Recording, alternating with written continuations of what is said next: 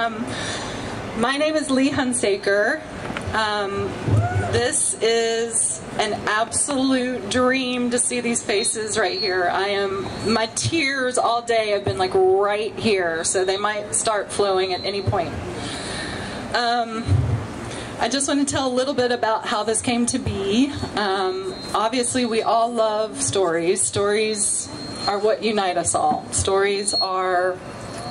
Is this fast? Okay. Stories are what prove that we're alive, and it's our connection to people.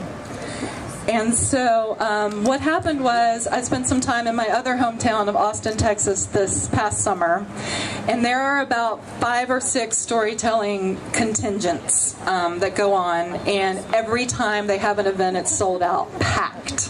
And they're almost always outdoors, and there's lights and fire. And the whole time I was there, I couldn't wait to get back to Roanoke because I knew that this needed to happen here. So with very minimal effort, I contacted my friends Dustin and Anne-Marie here at Sweet Donkey, the most perfect location for this.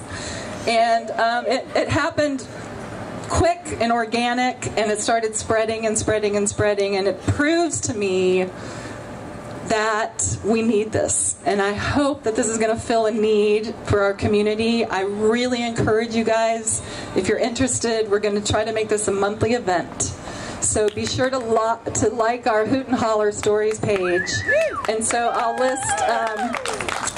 be listing future events and what the themes are, and just get in touch and say, I got to talk at that one. And in fact, our next one's going to be October 27th here, as long as we're not frozen out. And the theme is going to be silver linings, and whatever that means to you.